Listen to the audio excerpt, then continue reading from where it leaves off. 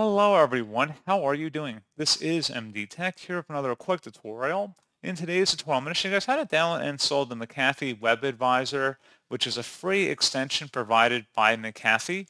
So you might be familiar with the McAfee software. Well, they also have a WebAdvisor tool that's been around for a very long time.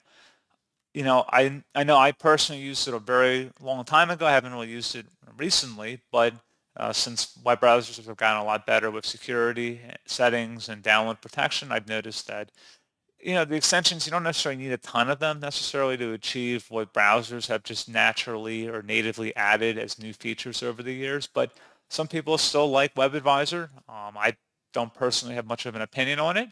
But in today's tutorial, I'm going to show you guys how to download and install it if that's why you're searching up this tutorial. So I'm going to have a link in the description of the video directly to McAfee's website here.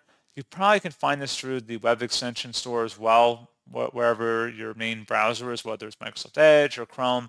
It should be a Chromium-based extension, so it should pretty much work for most web browsers, regardless. So we're going to go ahead and select the free download option. Again, this is on McAfee's website here, McAfee.com, and you can see they're advertising it as such on this page. So go ahead and just select the free download button. Again, more likely than not that they incorporate certain features in here that they're trying to push their paid software solution. So just if you're kind of wondering why it's free, nothing's really free in this world, but I mean, you kind of get the point for that. But anyway, it should say verify publisher McAfee. So go ahead and select yes.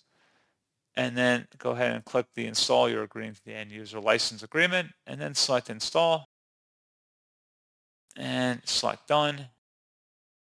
Now at this point, just go ahead and restart your computer.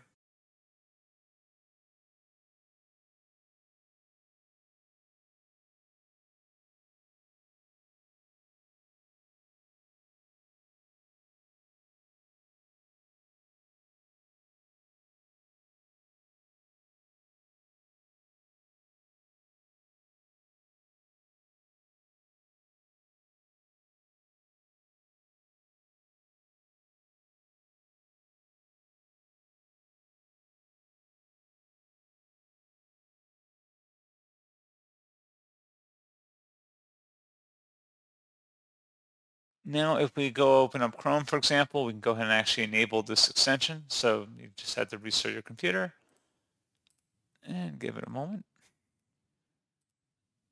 As you can see, it is installing or it has been installed on our browser here.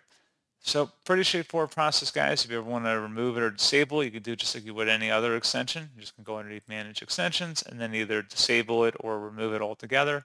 So pretty straightforward process, guys. Do hope I was able to help you out, and I do look forward to catching you all in the next tutorial. Goodbye.